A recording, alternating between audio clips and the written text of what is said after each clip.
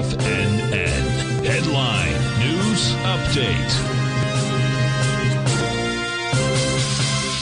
Good morning, folks. This is Steve Rhodes coming to you live from the shores of, well, what is very sunny Delray Beach, Florida. This is your 11 a.m. update. And we got a little bit of a mixed bag out there. That mix coming from the Dow and the Dow Transports. They're both up 60 points for the Dow, about 0.2%, about 0.3 for the trannies. They're up 42 points. Otherwise, the other U.S. indices are trading to the downside.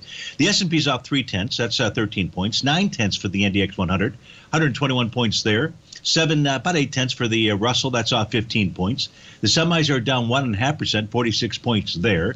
Gold's off $6, trading at $17.91. Silver's off 13 pennies, 20.13 is the print.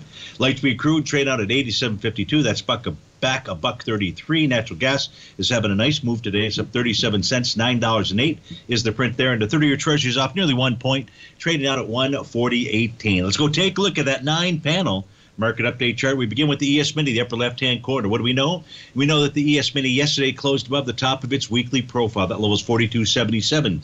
Doesn't matter that it does it on a Tuesday or a Wednesday or a Thursday. It's got to do that on a Friday. So that's the level. Prices above that resistance area, 42.77, and it closed above that on Friday, suggests that the market continues to motor on higher.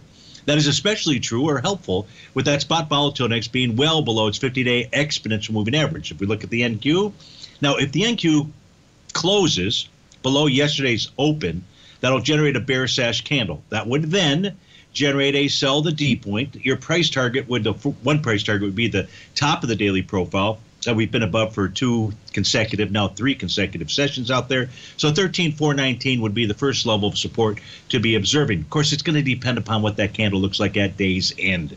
U.S. dollar index, nice rally. It held support at the 104.92 level, and it's found resistance at the top of its daily profile. That resistance level to be observing and watching is 106.58.